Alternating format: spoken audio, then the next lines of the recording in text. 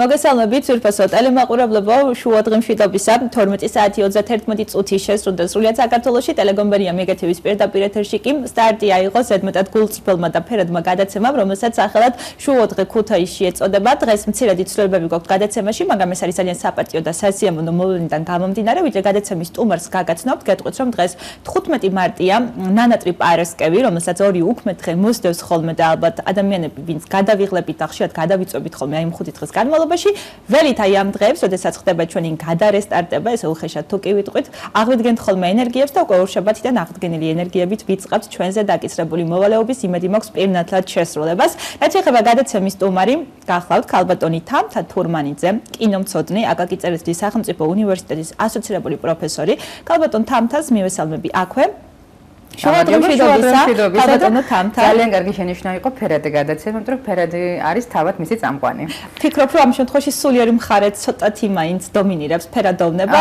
ყოველთვის გამოიხატება სულიერი მხარე ჩაცმულობაში, იმიტომაც არსებობს მოდა, იმიტომ არსებობს სტილი და ზოგადად როგორც გვაცვი, ესეთ ხასიათზე ვართ ხოლმე. შესაბამისად, თამამად შემიძლია ვთქვა, რომ ფერადი სტუმარი მყავს და განებივრებული ვარ აი ამ კუთხით ყოველთვის. ძალიან მიხარია ქალბატონო თამთა, რომ ხარ ჩვენთან ერთად, თუმცა მადლობა თქვენ, რომ ყოველთვის ყურადღებით ახართ ყველა ღონისძიებისადმი, რაც კინოს ეხება. რაც კინოს ეხება და ზოგადად თითოეულ მოვლენას, მაგრამ კულტურა დღეს ძალიან კარგი დღეა აი ამ კუთხით. ფაქტიურად ფილმები, ეს გადაცემის ცენტრალური თემა 12 საათი 31 წუთიდან დაწყებული, ფაქტიურად 14 საათამდე აი ამ სფეროში ვიქნებით, ასე რომ დღეს ორმაგად მახარებს ეს ფაქტი.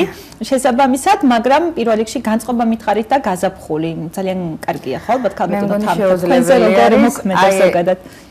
ეს თან ძალიან გაგვიმართლა, იმიტომ რომ არაჩვეულებრივი ამინდებია.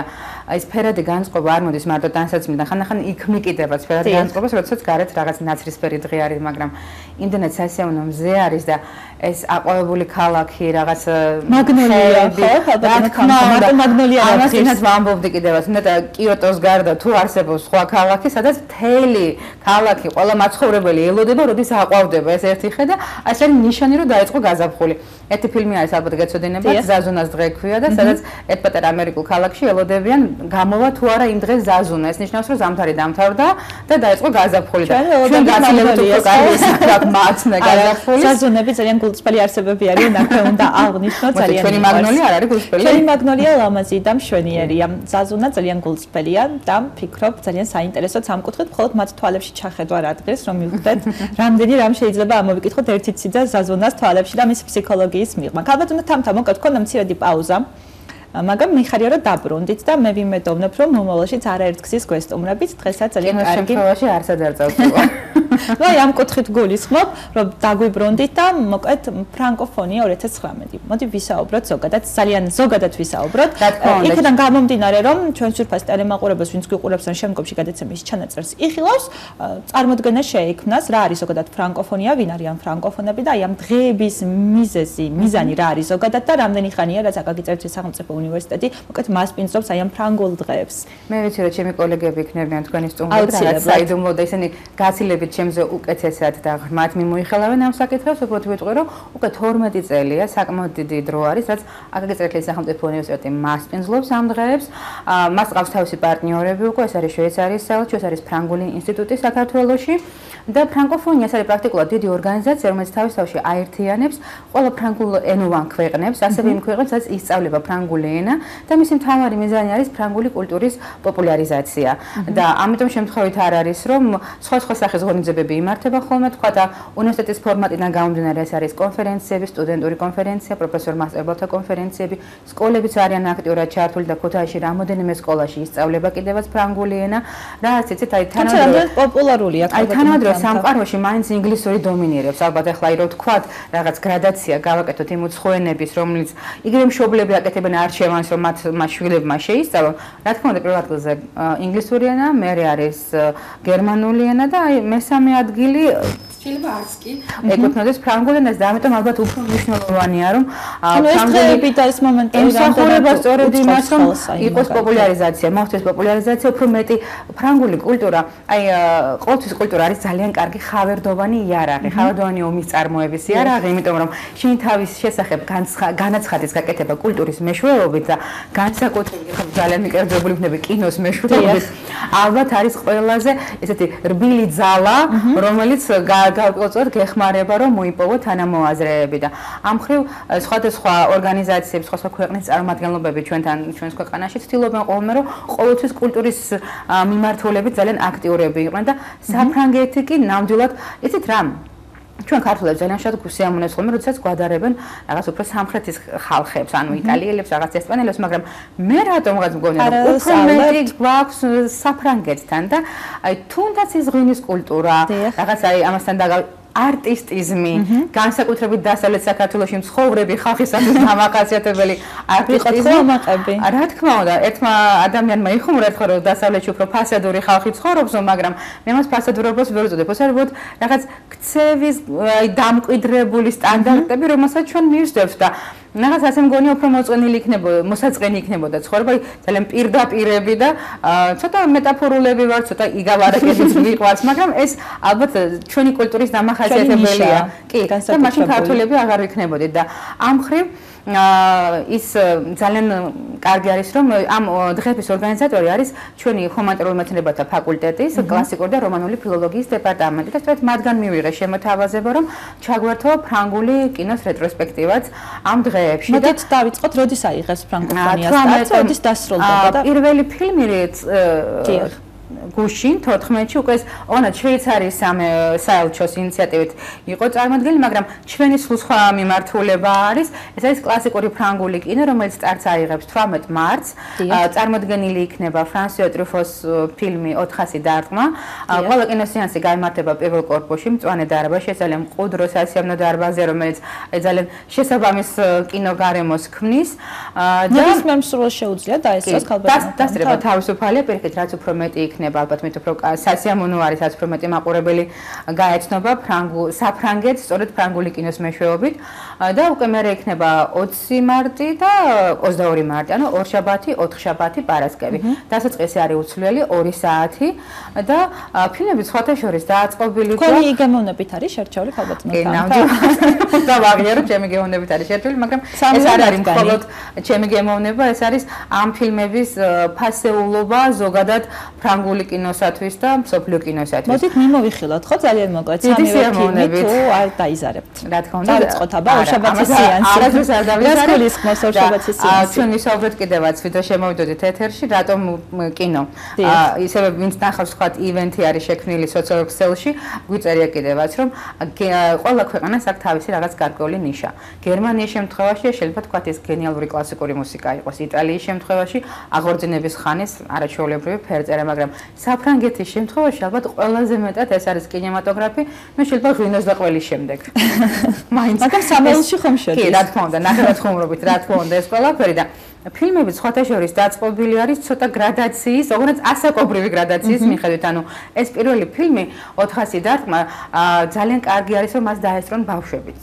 მე-6 მე-7 უკვე მერვე კლასებიდან შეიძლება მოვიდნენ, იმიტომ რომ ეს ფილმი სხვათა შორის ჩართული არის კინოცენტრის პროექტი, რომელიც მეც ვარ მონაწილე ერთ-ერთი კინოსკოლაში, იმის პროგრამაში. ანუ ამას ისედაც უჩვენებს ჩვენ ჩვეულებრივად იმ სკოლებში, რომლებიც არიან ამ პროგრამის მონაწილეები. მაგრამ ვინც არ არიან, მათ შეუძლიათ მოვიდეთ ჩვენთან უნივერსიტეტში, იმიტომ რომ ეს არის პატარა ბიჭუნას ისტორია, ანტუან დუანელი, რომელიც არის პრაქტიკულად რეჟისორის ერთგვარი ალტერ ეგო და ძალიან ბევრისათვის ფილმი ხო გადაღებულია 50 წლების ბოლოს, მაგრამ ბევრისათვის რაც ხდება ამ ფილმში და ალბათ ამაში მდგომარეობს ამ სურათის ფასეულობა, რომ აქტუალურია ეს პრობლემები, საკუთარი თავის დამკვიდრება, ამ პატარა ბიჭუნას ურთიერთობები კლასელებთან, სკოლაში, მისი მარტოობა, თავის პრობლემებთან, ის რომ ის მიუღებელი არის მშობლებისათვის და რაღაც ვერ ნახულობს საერთო ენას მათთან და ამავე დროს უნდა თქვა, რომ სამივე ფილმი მიეკუთვნება ფრანგულ ახალ ტალღას. ძალიან მნიშვნელოვან მიმდინარეობას, რომელიც წარმოიშვა 50 წლების ბოლოს ფრანგულ კინოში და ეს იყო ერთგვარი ანტითეზა მიმართული წინა წლებში არსებული მამების კინოს წინააღმდეგ. ანუ ცოტა მიამბოხური მოძრაობა იყო და ასეც არის, ყველაფერი ახალი უნდა იყოს კიდევ. ანუ ყველა ის პრობლემა დაახლოებით, რაც ახლა ჩვენ გვაწუხებს, ანუ ფილმის თავისი სიუჟეტი პასუხობს. შინაარსი არის ასახული და რა არის, იცით, აი, იმიტომ იყოს ეს მოძრაობა მიამბოხური, რომ რა თქმა უნდა, გაჩნდა უკვე მეორე მსოფლიო ომის შემდგომ სამყარო ვეღარ იქნებოდა ისეთი. ვეღარ იქნებოდა ესეთი ხელოვნური, ვეღარ იქნებოდა ესეთი მოდელირებული რეალობის ქვეშ არსებული და კინოც შეუძლებელი იქნებოდა, რომ კვლავ სალონური, კვლავ პავილიონში გადაღებული ყოფილიყო და აი პირველად დატოვა კინომ, ასე რომ ვთქვათ, პავილიონები, გამოვიდა გარეთ, ასახა რეალური ცხოვრება, ნამდვილი ადამიანები, თავისი პრობლემებით. შეიძლება არც ესე არ იყო აქ სწორხაზოვანი დადებითი და უარყოფითი გმირები. პირიქით, მეორე ფილმის გმირი საერთოდ ქურდი არის და რაღაც ნახევრად წაბანდიტო ელემენტია, მაგრამ ჩვენი სიმპათიები მის მხარეს არის, იმიტომ რომ ადამიანი არ შეიძლება იყოს ერთმნიშვნელოვნად რაღაც ხელოვნურად შექმნილი მუყაოს პერსონაჟი, რომელსაც მხოლოდ დადებითი თვისებები უნდა ვიყუროთ. რა თქმა უნდა, მას აქვს ძალიან ბევრი წახნაგი და რა თქმა უნდა იდეები, რომელიც ამ რეჟისორებს აერთიანებდა საერთო იდეები, თორე თავისი ფერწერისა, უკაცრავად ხელწერით, თავისი ფილმების თემატიკით ძალიან განსხვავებულები არიან, მაგრამ ქონდათ საერთო რომ ახლის შექმნა, ძველი კლიშეების დანგრევა და ეს საფრანგეთისთვისაც საკმაოდ რთულია, ხო? რა თქმა უნდა. ჩვენ თვითონაც საუბრობთ, რომ საქართველოში არ რთულია რაღაც სტერეოტიპების დანგრევა, ვფიქრობ, რომ ყველა ქვეყანას აქვს გავლილი ეს გზა. ყველა ქვეყანას აქვს. ჩვენ ცოტა გვიან, მაგრამ საფრანგეთ შეიძლება ამ შემთხვევაში ცოტა ადრე. ჩვენ დიდი ხნის განმავლობაში ამ დროს რკინის ფარდის მიღმა ვარსებობდით და რა თქმა უნდა შეუძლებელი იყო, რომ 60-იან წლებში თქვათ მსგავსი პროცესები ყოფილიყო, თუმცა საქართველოს კინოში ნამდვილად არსებობდნენ ისევე როგორც ლიტერატურაში და ხელოვნების დარგებში 60-იანელების სახელით ცნობილი შემოქმედები, მაგრამ ეს უკვე მე ჩვენი სხვა საუბრის თემა არის, კი ბატონო, და მე რო ძალიან ძნელი იქნება უკან დაბრუნება, ამიტომ გავაზრდოთ ისე ფრანგულ კინოზე და აი რისი თქმა მინდოდა. ამ პერიოდში შემოდის ერთ-ერთ პერსონაჟად ფრანგულ კინოში გარემო. ის გარემო, რომლის ფონზეც არსებობს ადამიანი, გარემო, რომელიც არანაკლებ ყვება მასში მოქმედი პერსონაჟების შესახებ, მათი ხასიათის, მათი მოქმედების მოტივების შესახებ, ვიდრე თქვათ უშუალოდ სიტყვები ან ქმედებები. და ამ შემთხვევაში, ფილმის შემთხვევაში ეს არის პარიზი.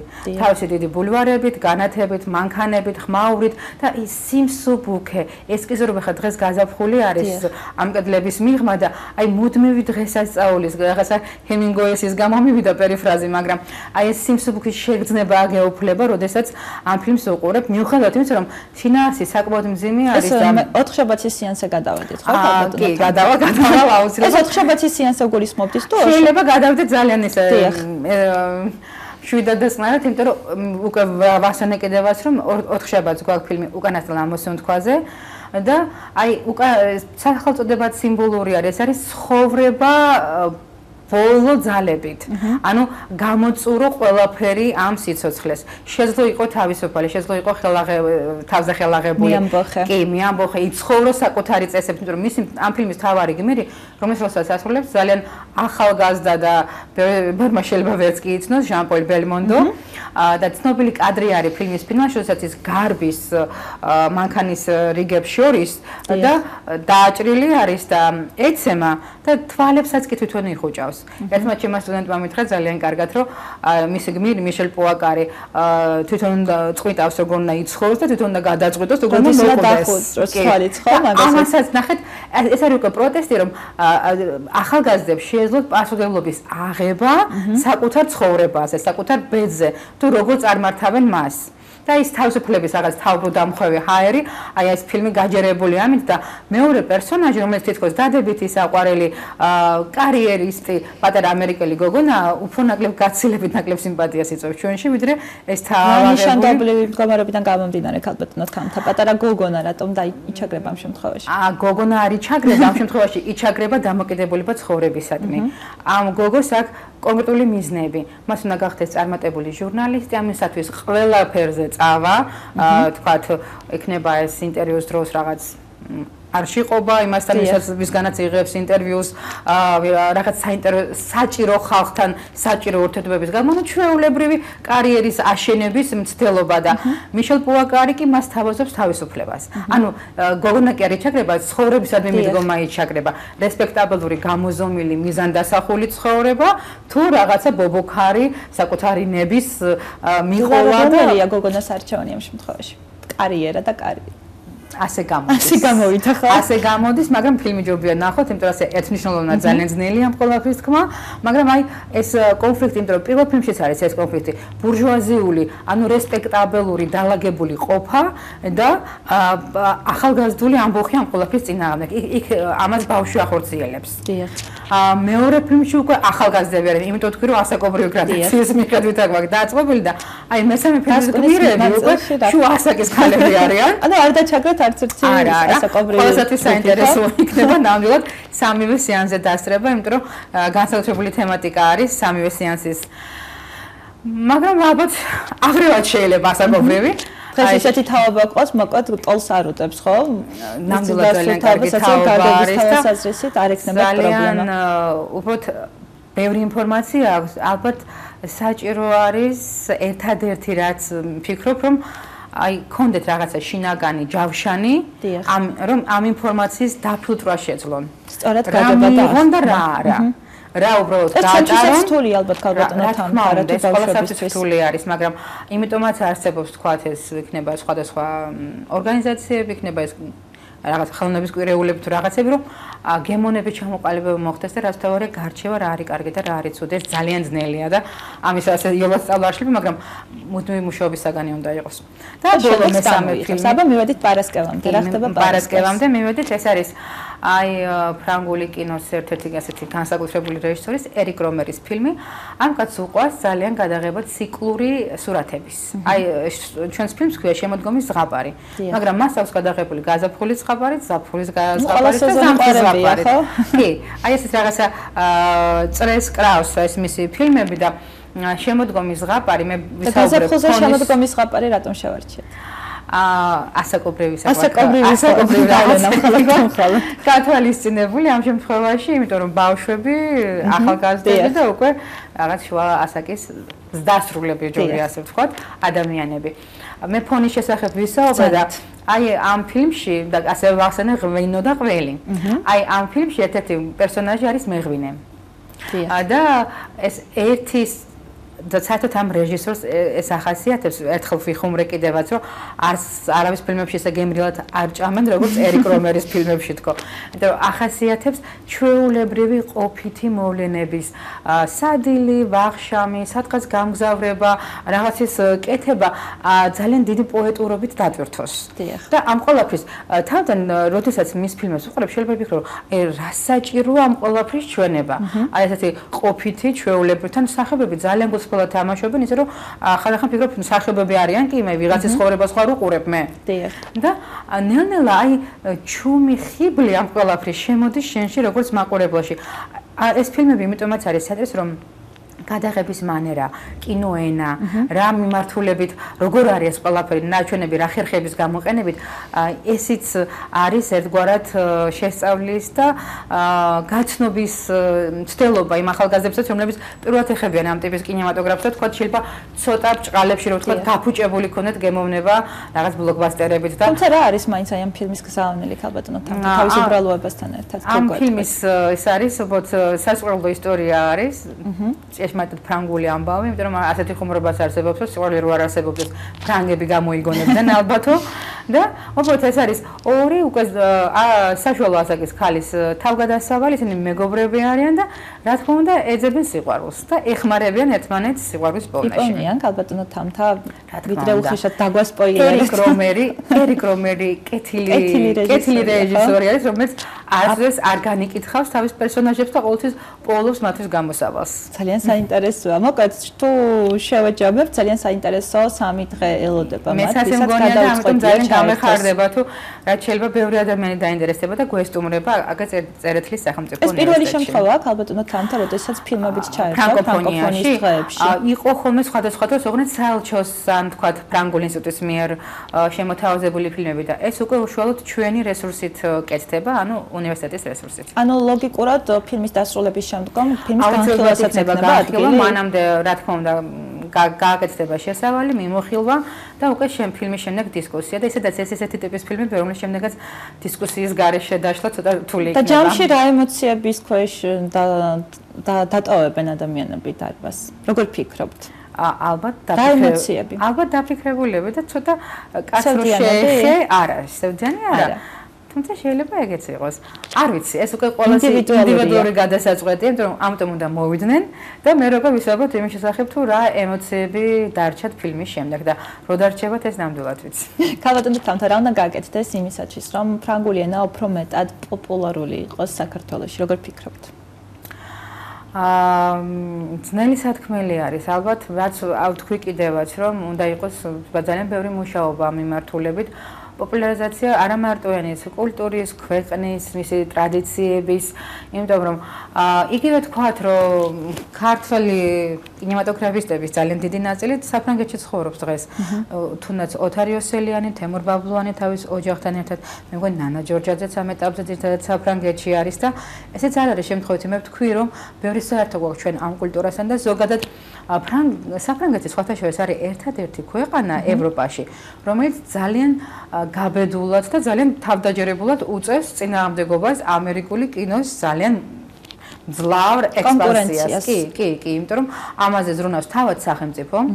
სხვათა შორის ჩვენი ეროვნული კინოცენტრი შექმნილია სწორედ ფრანგული მოდელის მიხედვით და იქ ამ ქვეყანაში რაც კი ფილმები შემოდის, გაქირავების ძალიან დიდი პროცენტი ხმარდება სწორედ ახალი ფრანგული ფილმების გადაღების დაფინანსებას და ბევრი მოძრაობაა საჭირო, საბედნიეროდ უვიზო რეჟიმი არსებობს ჯერჯერობით და გავიყენოთ ხოლმე. პირდაპირ რეისიც არსებობს ქუთაისიდან და ალბათ უნდა ვიყოთ ჩვენც მათთვის საინტერესო და ჩვენთვის ნამდვილად საინტერესო ეს ქვეყანა. თავისი რომანტიკით, თავისი ჯუმათი, რომელიც ქუთაისშიც არის დამყოფი. მე კიდევ ავსებოთ უნდა აღნიშნო, რომ ამ ჩვენი ფრანკოფონიის დღეების განმავლობაში იქნება ძალიან საინტერესო ლექცია, რომელსაც წაიკითხავს ბატონი სულხან კუპრაშვილი. ამ ლექციას ქვია ქუთაისი ფრანგი მოგზაურების მოგონებებში. და ეს ნამდვილად განსაკუთრებულად საინტერესო პროგრამა, სხვადასხვა საინტერესო აქტივობით გაჯერებული. უკვე 19 მარტს 2 საათზე ასევე ჩვენთან უნივერსიტეტში. მოკეთ, მე ისხა დამჩენია წარმატებები გისურვოთ. დიდი მადლობა. მადლობა გადაგიხადოთ, რომ იყავით ჩვენთან ერთად ბედნიერი დღე. კარგად გაგეტარებინოთ აი ეს უქმები და შესაბამისად უკვე ორშაბათიდან რიგით პირველი სეანსი აიღებს სტარტს და ვისურვოთ, რომ ძალიან დიდი გამოხმაურება ჰპოვოს და თქვენი ჩანაფიქრი, რომელიც გაქვთ, აი ამ კუთხით აღსრულებოდეთ და არა მხოლოდ ძალიან დიდი მადლობა, რომ იყავით ქალბატონო თამთა ჩვენთან ერთად და იმედია კვლავ შევხვდებით ერთმანეთს.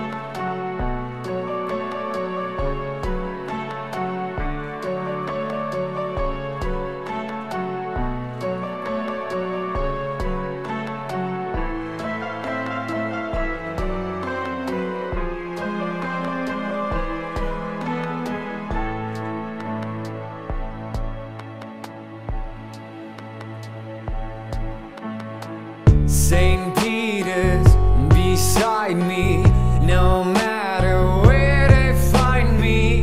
I trust that you feel it. I guess we still believe it will unfold extinction. I'll get right back to you somehow. I'll get right back to you somehow.